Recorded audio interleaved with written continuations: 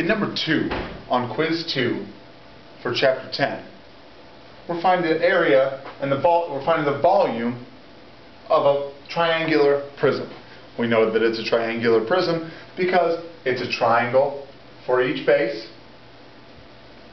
and it has rectangles on the side. In order to find the volume of a prism, we have to find the area of the base, or big B, and multiply it times the height. In this case, the base is a triangle. So for the base, we're going to take 1/2 the base of the triangle and multiply it times the height of the triangle. In doing that, we get 1/2 times 8 centimeters times 3 centimeters to find the area of the base of the prism or the triangle. That gives us 12 centimeters squared.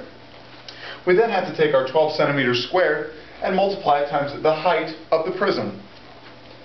And we get the volume of the triangular prism is equal to 12 times 14, or 168 centimeters cubed, because volume is always in units cubed.